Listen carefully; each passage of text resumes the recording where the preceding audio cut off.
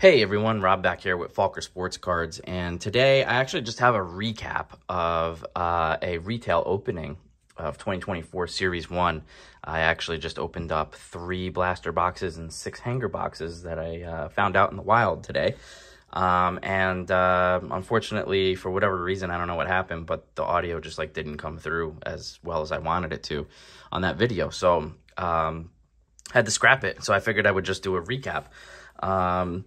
So I'm still waiting for my jumbo boxes to get here from Topps. They were supposed to get here on Wednesday, the 14th, and UPS has lost the package. So we're kind of working through that right now. So I don't know when I'm going to get my boxes, if I even am. They might have to send replacements, who knows. But while I was waiting, I wanted to rip into something. So I went out to my Targets and Walmarts locally, and luckily they had them on the shelves. So I was lucky enough to get them. And so I just wanted to go through this and kind of just show what you get in retail and, how it matches up to maybe hobby and jumbo, which, spoiler alert, I think it might be better.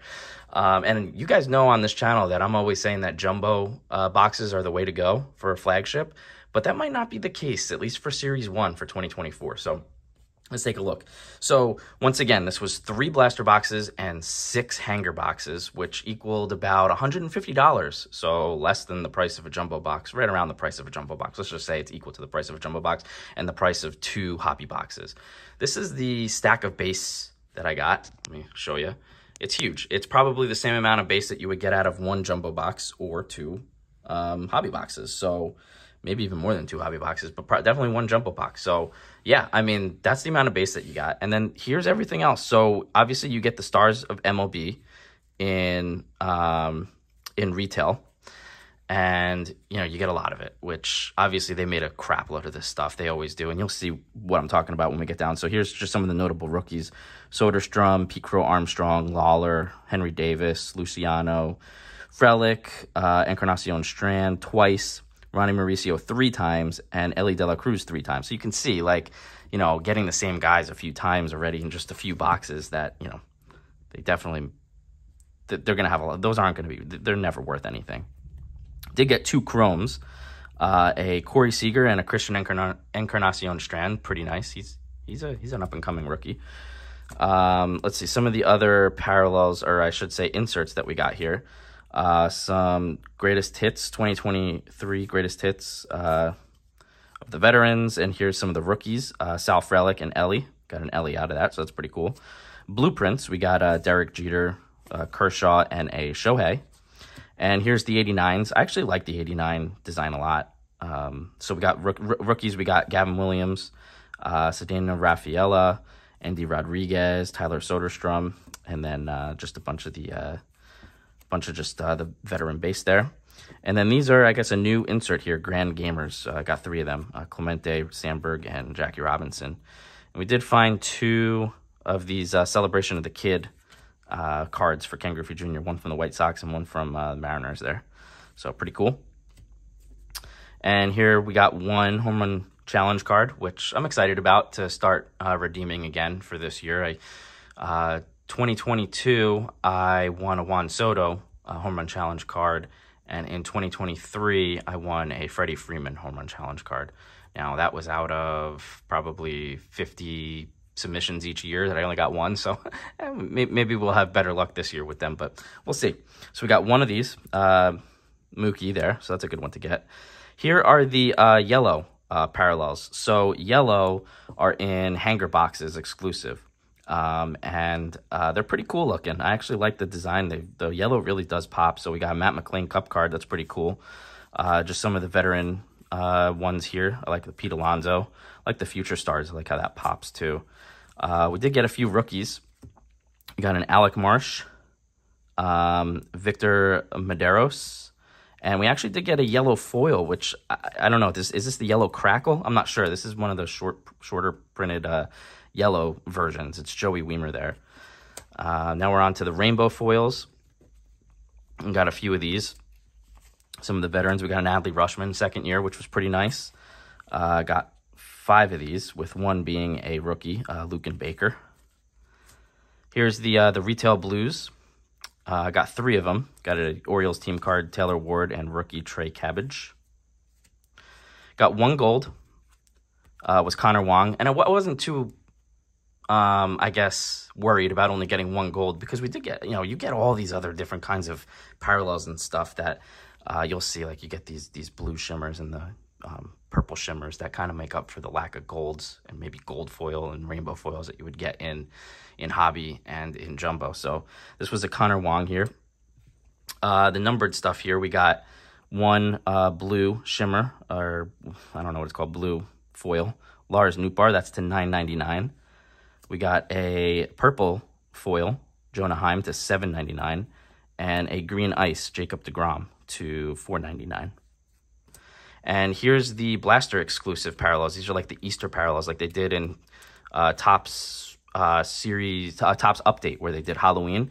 Well, now they're doing Easter parallels. So this is the base design of it, where I guess it's kind of got like chevrons, I guess. I'm not really sure what it's supposed to be, but it looks like chevrons. But so here are just the base, the veteran base ones, which is 1 out of every 2 packs. We got, out of the base versions, we got a rookie Brandon Walter, Coco Montes, and Jose Soriano. And then this is the egg parallel, which is the rarer one. This is 1 out of every 21 packs. We got a Taylor Ward, Harold Ramirez, and then this is one of the better hits of what we got, was this Jason Dominguez rare egg parallel, Easter parallel out of the Blaster. So that was good. And we did hit 1 relic card out of one of the hanger boxes. It's a nice Mike Trout game used relic, game used bat there.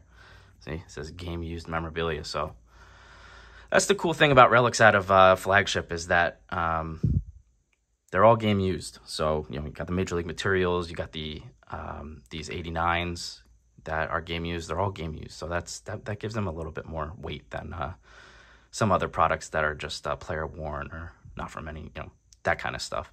So yeah, that was the break. And guys, when you think about it, when we're just talking about not even, the inserts or anything, but when you're talking about parallels, guys, well, so we got 1 relic card, which you would get in a hobby box, but then look at all these parallels, the Jason Dominguez there, and then look at all these parallels that we got. And this was out of $150 worth of retail.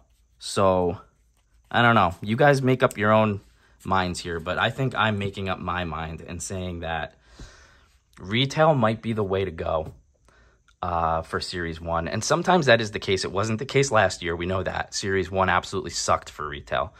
But with all these new additions that they're doing, making retail more enticing, you could go on YouTube, and you guys are on YouTube. You could go and check out anybody opening up a jumbo box or hobby box. They might get 1 numbered card and it might be a gold. They might get 1 or 2 rainbow foils out of a hobby box and then a relic, and that's it. The rest is base and inserts. In a jumbo box, obviously you get your 5 gold foils, you get your 5 rainbow foils. You might get a gold, you might get 2 golds, you might get a gold and a green ice, and that might be it. And then you get obviously your 2 relics and your 1 autograph. So there's the enticing portion of jumbos. And obviously with jumbos, you have a much higher chance of, the Independence Day and the vintage stock and all that kind of stuff. But I haven't really seen that stuff coming out, the blacks as well. I haven't seen that stuff coming out very often out of the stuff that I've been watching on YouTube. So that's why I'm weighing the odds here, the pricing. And right now, I think with where the pricing is for jumbos and hobby, retail's the way to go for sure. Jumbo comes down to, what Series 2 and Update came down to for 2023, down to like $115 to $130 a box. Yeah, Jumbo's going to be the way to go then. But for right now, with Jumbo being $190 to $200 and Hobby being $90 to $100, Hobby's got to come down to $60 for it to be anything close to this. So that's going to be my take on it. Let me know what you guys think. And I'm sorry that I can't upload the video of the actual opening, but hopefully a recap at least suffices. So I'll see you guys all in the next one. Hopefully the next video will be the jumbo boxes, but we'll see when they even arrive. So thanks for watching, everybody.